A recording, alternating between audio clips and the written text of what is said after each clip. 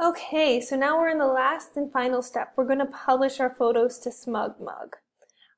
I do everything within Lightroom, so we're going to use Lightroom to publish these photos.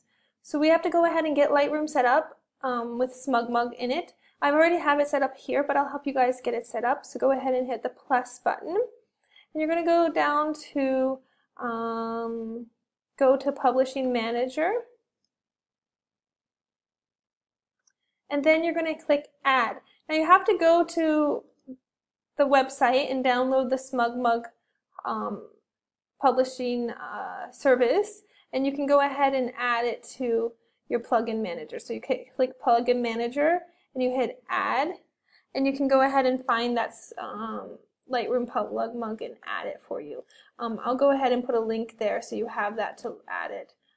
Depending on this video, the location changes all the time, but hopefully you'll be able to find it. And once you get it set up, you go back and hit Done, and you're going to click on your Smugmug, and then here's where you're going to go ahead and log in. So let's go ahead and add a new Smugmug. So you just name it whatever it is. So you can say, I'll just say my name. Let's say it's my personal Smugmug. And then you're going to hit Connect with Smugmug. You're going to authorize it by logging in to your Smugmug account.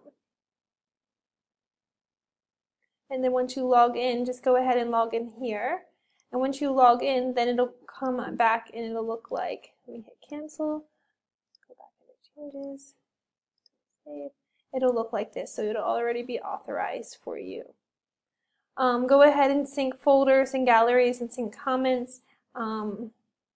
The reason, actually you don't have to have sync comments. What this does is it already sets up our system so you have it on your computer. This is specifically for the career practicum students at ASC, but even personally you can have those selected as well. You don't want rename, and you want to include video files, and I think everything else just leave it as is. You want to make sure it's all metadata selected, and go ahead and hit save. And go ahead and cancel that. And then what will happen is it'll take a few minutes, but your photos will start to load like this.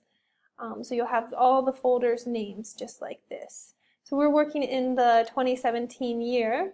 I'm going to go ahead, this is the school year, and it's based on what the event is. So it goes by elementary, high school, middle school, and then it also goes by all school. So if it's an all school event, it goes here.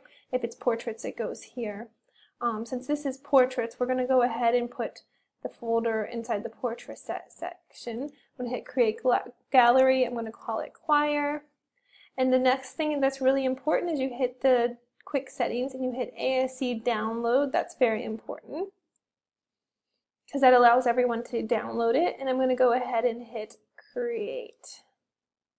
So that's doing just like the collections we just did. It's creating a folder inside the portraits folder.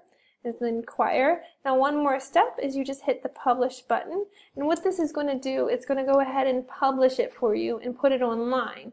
And now how do you find those photos quickly?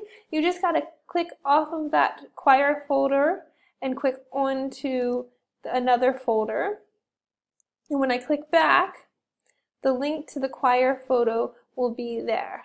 So you can hit the choir. If you click this button, it'll load the photos into your web browser. So I'm going to go back up here, click this button, and it's going to open in the web browser for me.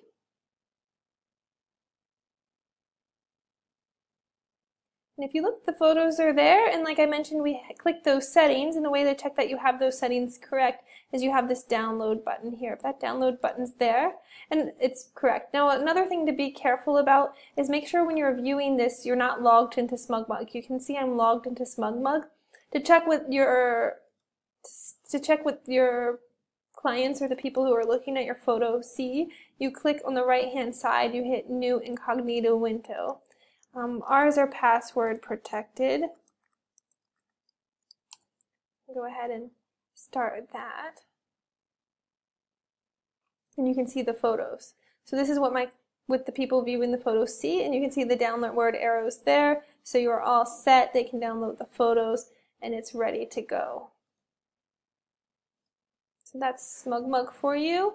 And just when you sign up for the first step, when you add Smugmug, remember we had to add it and you had to log in and set the account up. Just ask for the account login and you'll be able to do that right there. Have a great day. Hopefully this helps. Hopefully you're on your way to becoming proficient and a pro at Photoshop. Lightroom.